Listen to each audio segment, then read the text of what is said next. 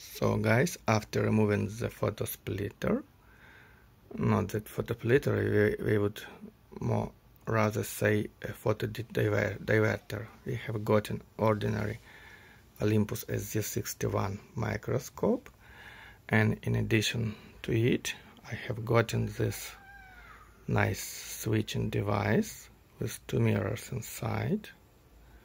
One of mirrors is attached in fixed position, another can be switched with this pulling lever, and it's pretty simple construction but still very precise.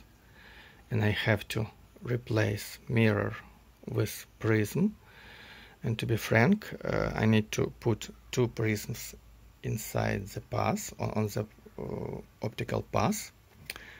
We'll see how it goes. At least I need to find proper prisms now and check the actions. Okay, thank you very much.